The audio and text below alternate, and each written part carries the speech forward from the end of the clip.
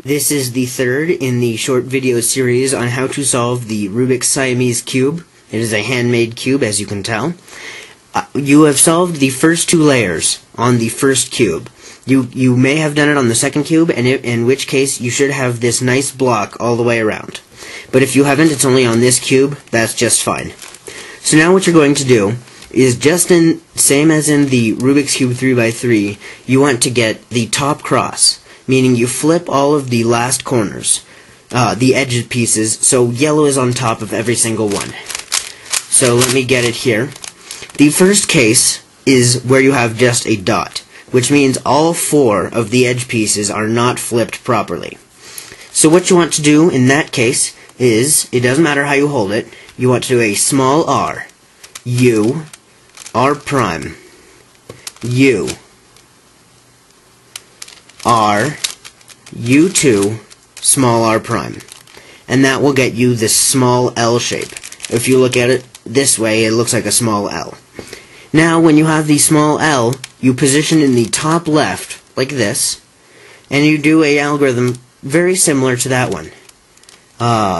It is the exact same, actually.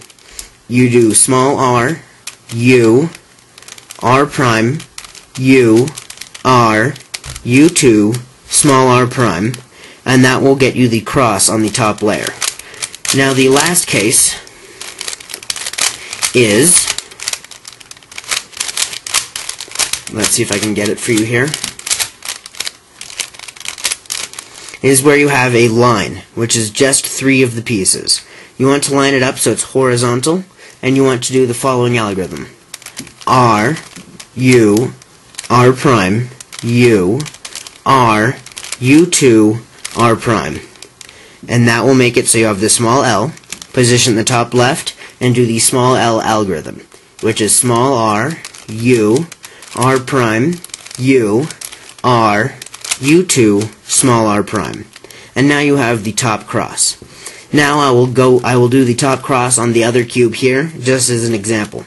As you can see here, I have the small L, which means I position it in the top left, and I do small r, u, r prime, u, r, u2, small r prime. Now I have the cross on this cube. Now, the next step is to get yellow on top of every corner piece. As you can tell, you already have yellow on top of the cross here. Now you just want to get yellow on top of the corners.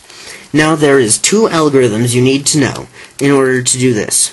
This case I have right here is the easy one, where yellow is on the front here, and the three that need to be changed are in the back here and the front. All you want to do is R, U, R prime, U, R, U2, R prime. And that will match up all of the yellows on the top. But let's say I didn't have that. Let me do a random scramble here. Let's say I had this, where I have these two. What you want to do with any case is make it so that there's a yellow in the front right of the cube. And now I'll just do R, U, R prime, U, R, U2, R prime.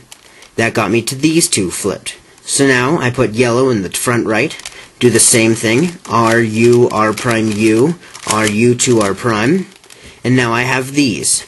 And this is where the second algorithm comes in handy. As you can see, no matter what I do, I can't get a yellow into the front right, because it's always on the right here, on the back, or on the left. So this is the other algorithm. What you want to do is position it like this, so the piece in the front right, and then the two other pieces are on the left side, and you want to do an R, U2, R prime, U prime, R, U prime, R prime. And that will get yellow on the top of every piece. There are only 7 cases for how the corners could be flipped. So now let's try this cube, this one, just to show you an example of how to use them. What you want to do is, you see how I have all four aren't flipped. So I want to put a white piece, since white is my top color here, on the front right. So I can do it by just doing that. And I want to do an R, U, R prime, U, R, U2, R prime. Now you see I have these two. And this case is a tiny bit different. When it's like this, no matter what you do with that first algorithm, you'll always get back to that, with these two switched on the outside. So what you want to do is position it so they're on the outside like this, and do the first algorithm. R, U, R prime, U, R, U2, R prime. And that will get you to this one again. Now position one in the front here. Do R, U, R prime, U, R, U2, R prime. Now you'll have these three, and you can get a white one in the front here. And these two in the back need to be switched, as well as this one.